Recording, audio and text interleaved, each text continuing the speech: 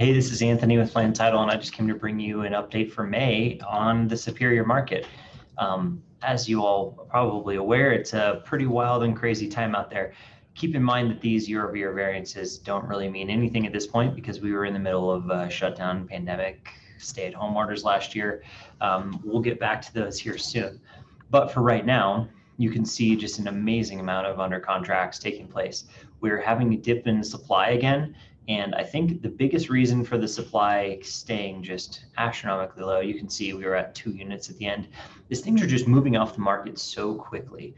So we have decreased amount of sales in the month, but that's because we didn't have enough come on the market, not enough go under contract last month, but our under contracts are way up. So that's going to bounce around all year, but expect strong sales numbers out of Superior outside of the fact that it's super limited by supply.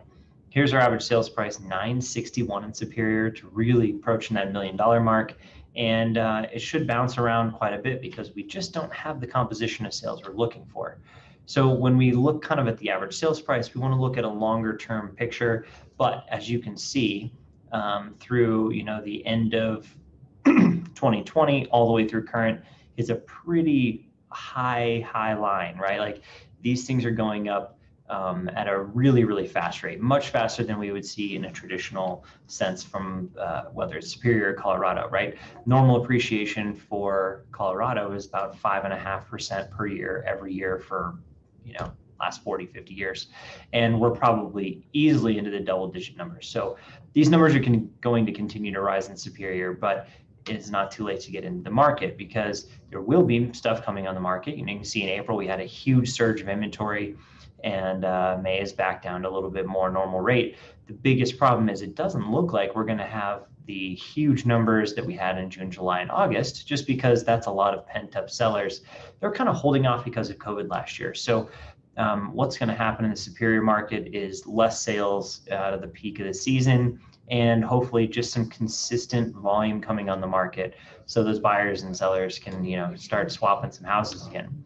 If you look at the month supply of inventory, this is one of the worst markets as far as what's available to go buy if you're a buyer. If you're a seller, great news for you. You definitely are going to win on this one. But where a balanced market sits somewhere around 4 months of inventory and we're sitting somewhere around 0.1, this is basically long enough for a bidding war to take place. So that is concerning. It's great if you're a seller, get your home on the market sometime soon, because that will definitely allow you to help out and really capitalize and take advantage of the bidding wars that are taking place. If you're a buyer, know that there's a lot of buyer demand in the Superior market. You can see with this number trending down, these average days on market, it's at 16 again. So what that number really reflects is how many buyers are in the market, how quick is the market moving. And when we're looking at a market where 16 is less than 30, this is active to sold, this number is astronomically low. And so bouncing around anywhere under that 30-40 day mark, it's to be expected, but that number can't really go a whole lot lower because it takes about 10 days for a cash offer to close, and it takes about 4 days to get something under contract and off the MLS. So these numbers are about as low as they can go, and they can get a little bit lower, but not by a ton. So if you have any other questions on the Superior market, please let me know. I'm always here to help. I'm Anthony at Land Title, and we'll catch you in the next video.